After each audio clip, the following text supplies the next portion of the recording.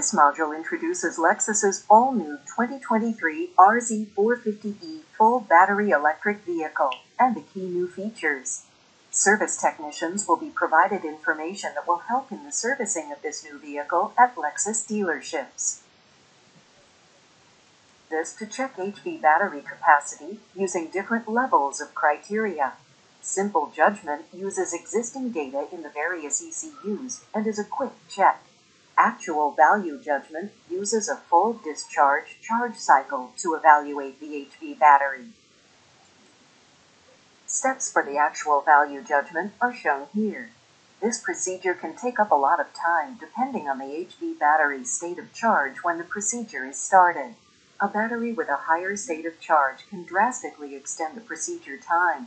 Charging the HV battery for this procedure can only be done using a level 2 AC charger, so charging it back up will require a significant amount of time.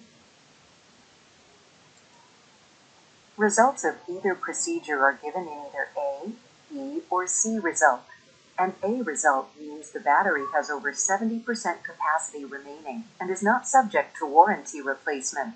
A B result means the battery has less than 70% capacity and is subject to warranty replacement.